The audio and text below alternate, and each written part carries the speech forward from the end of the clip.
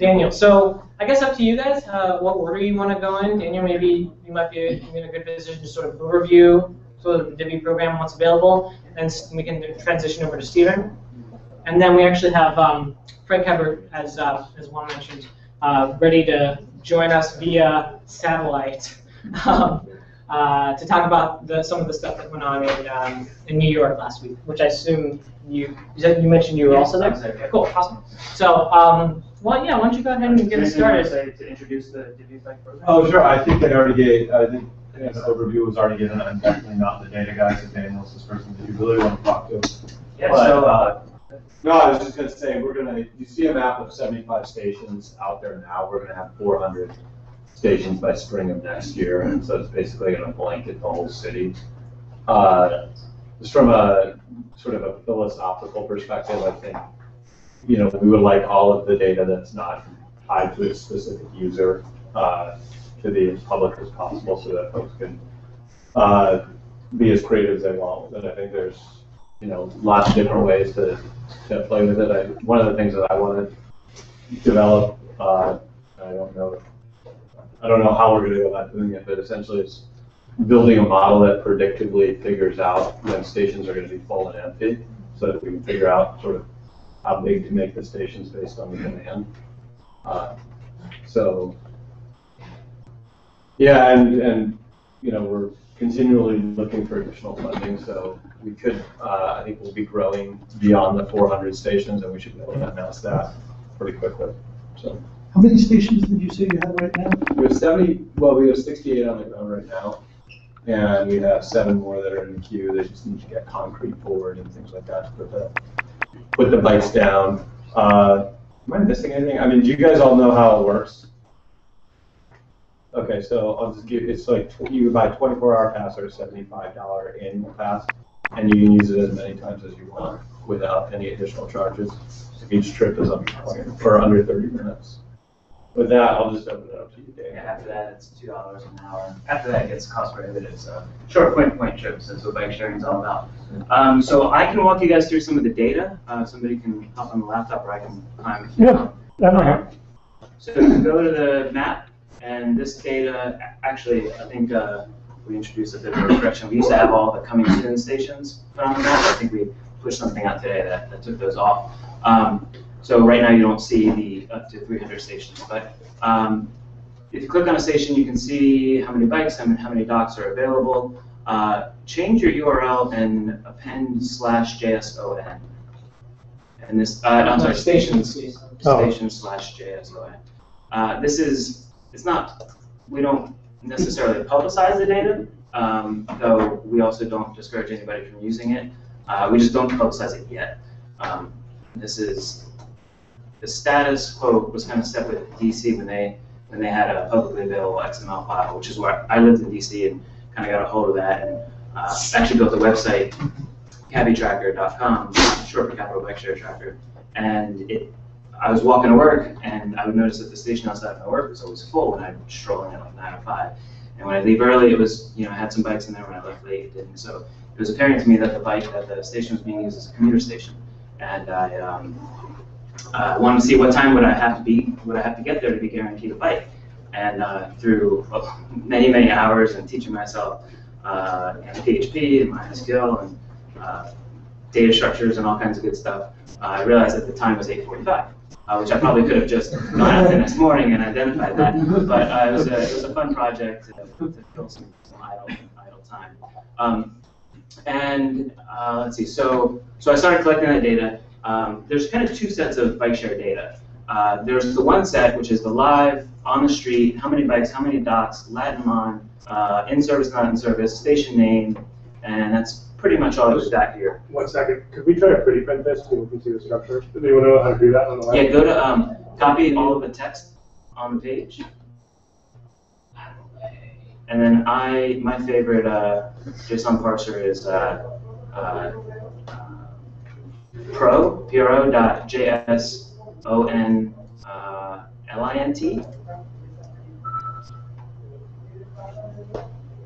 And then just paste it in that and hit the check mark, and then we'll see a much prettier version. So while you're doing that ready, JSON is just a format for storing data. It's like it's like, think of a spreadsheet. It's similar, it just does it in a different way, where it kind of gives it, it's just a different twist, but all it does is kind of gives you. Okay. So everything between these little brackets is basically a row in the spreadsheet. You can think of it that way. And then you've got, let me keep it so thanks. And then for each kind of state, and each row, so to speak, represents a station. And these are basically the columns and the values. So you kind of have the columns stuck in to each row instead of having them at the top, but it's essentially the same thing.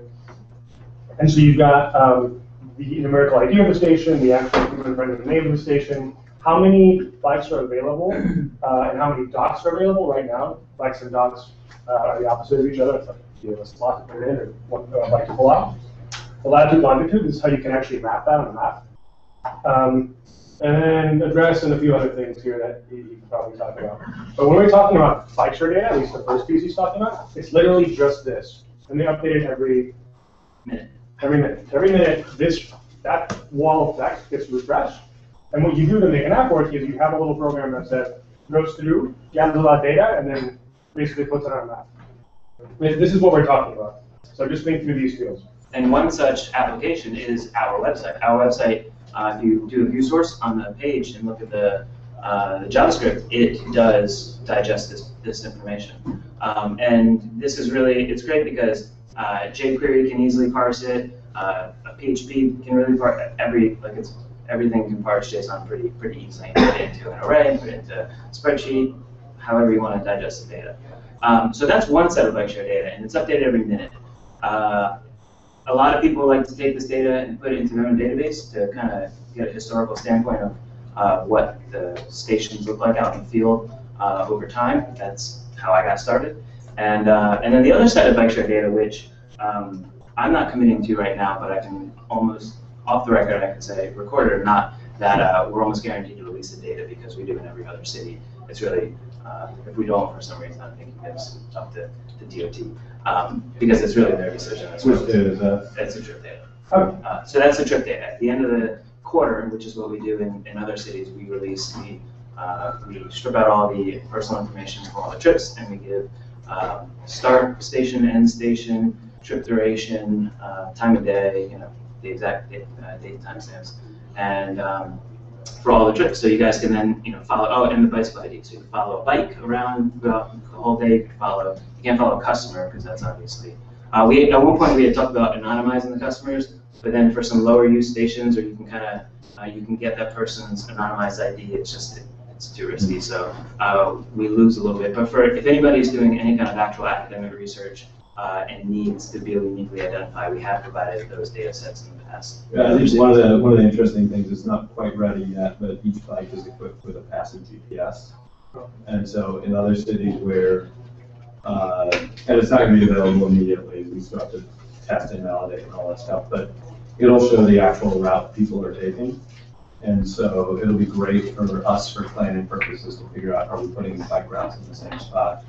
I would say that, grade is a real issue in terms of the route people select, but the only hills we have here are bridges. What's grade mean? Grade, like the grade of the roadway. Like, is it going up a hill or down a hill? Which people actually use as a way to navigate the city. So. And this data set is really popular with lots of people across a lot of industries because it's a structured bike data, and unless you're put funds out to count bikes, you don't really have a lot of good bike data. Strava, I know, recently is either releasing or another collecting tons and tons of data. So that's another. We're starting to get some real good bike data, which is just great. We can better the bike lanes. So like buses, where we have GPS on the buses, or cars where people are signing on GPS. Exactly. You're saying it's right to actually track bikes. Exactly. So yeah. Does Divvy itself expose historical information about the historical versions of this JSON version? No, we don't. We don't warehouse any of this stuff. We don't, well, we do, but it's not publicly available yet. My personal site that I developed for DC and then changed to make work in Boston, I created copies for New York and Divvy here in Chicago. Those are publicly available right now. I can jump on and show you guys what I've done. Maybe later. I don't want to monopolize time. But maybe when we kind of break out or do some demos, I can show you. But we don't do any publicly available. We don't. But you are Alta is saving that data. We save the data, yeah, because we use it operationally. I can look at that exact station and tell you, on average, how many bikes and docks are available across weekdays, weekends. What time span, what time frame. What kind of analysis do you guys do in the house, and for what purpose? You can never do too much, right? So with that, I guess we do not enough. Because I mean, we could have everybody in this room employed by our organization digesting bike data and still feel like there's more that we can do. At this point, we're trying to get the system operational, fully functional, and to full satisfaction. Yeah, but one of the key problems with bike share is that you get this problem of like, if a lot of people want to go in one direction at a time of day, you have a lot of empty docks over here, a lot of empty stations over here, and a lot of overfull stations over here. For it to work, if you think about it, you always want to have at least one bike there or at least one dock there, so you can either, if you're biking, you can deposit your bike, or you can pull one out if you want to take it. So there's this thing called rebalancing, right, where you actually have trucks manually take these things, move them to other stations. How do you currently figure out how to rebalance? Well, so right now, New York kind of blaze away for you guys. The commuter trends are starting to emerge in New York.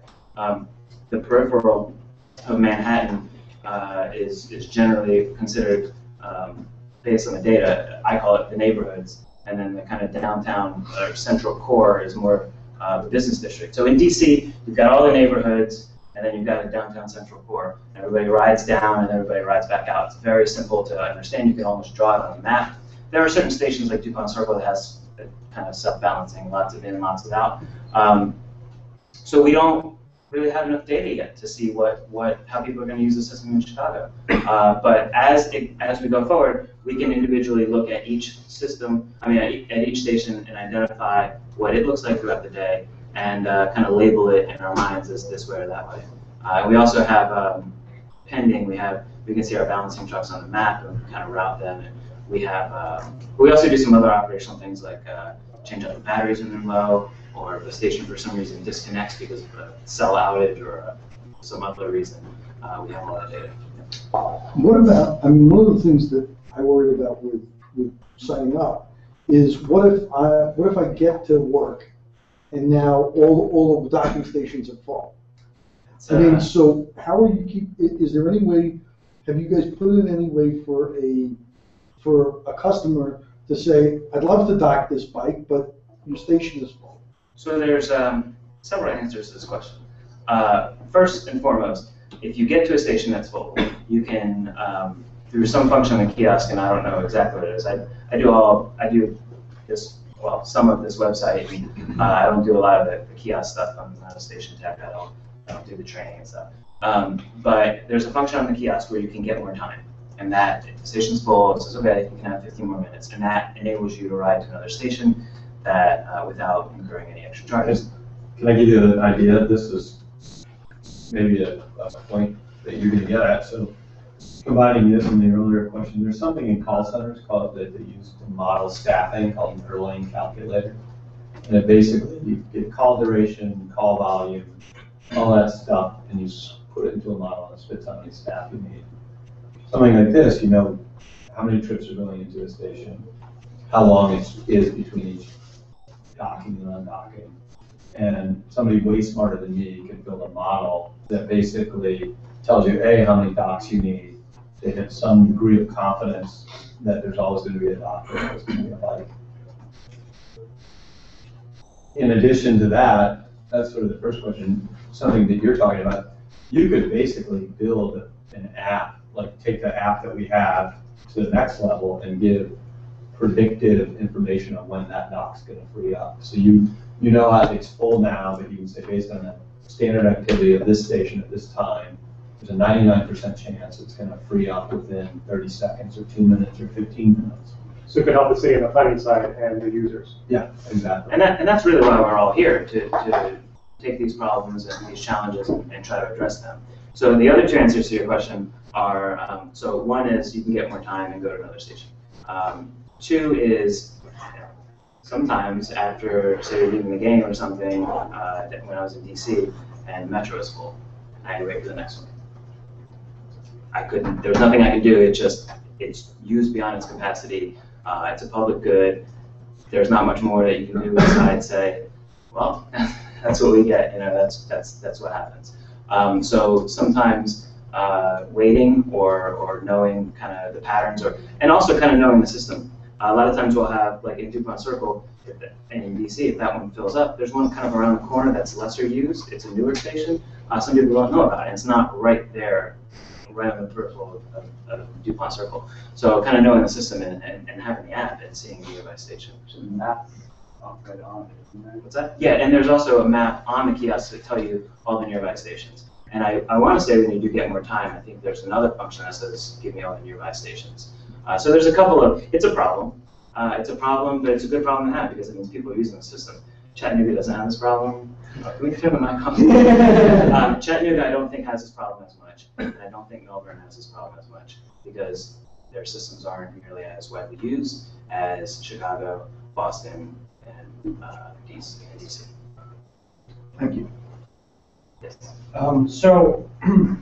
So I live in Hyde Park. Is there any, as it seems like a lot of people do here, is there any plan or like intention? So it says on the website from Andersonville to Hyde Park, and looks like there are stops close to Andersonville, but there's actually no kiosks south of McCormick Place. According to the map that was up there, is there plan or intention? So right now we've got expand the south side? 75, give or take, systems on the ground right now. As I understand it, we're going to do some stations in July, and then dates to be announced. And I believe we're going to do about another 75 in July. The goal is to get up to 300, and eventually well beyond that. Okay. So if I'm sad that we don't have the planned stations up on the map right now, but I have that data, and I can tell you all of the planned stations that right now are subject to change, but there's a pretty good idea, and you can see. I'll actually try to do it on your computer, and then we can you can tell me, Yeah, that would be great. I mean, it's interesting because like the access to public transportation is like the worst in the city on the south side. So like trains, especially with the closing of the red line. So it'd be great if there's access to other alternative forms of public transit, all of like affordable transit. So It's basically going to go all the way down to 63rd Street. right now south of there. Not south. Yeah, I mean, our goal is to grow south, like and north, basically to spread out like a big month. Right. But it'll get to Hyde Park. I think we have 12 or 15 stations coming through the Kenwood Hyde Park area. But you do bring up an excellent point of, and I don't know what's up with the red line. Is it closed for good or is it temporary? It's closed for Because a year. So in New York, they did kind of the same thing with G trains closing for the summer, and they were entertaining. And I don't know what the latest of this is. They're entertaining just putting a bunch of bike share stations all throughout the area to basically backfill the absence of the G train.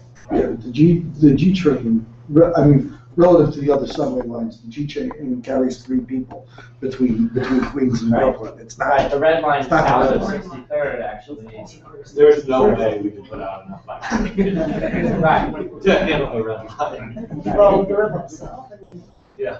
No, it's not south of 63rd is really the only option. This may be a silly question, just like how many bikes are there? Like we have 70.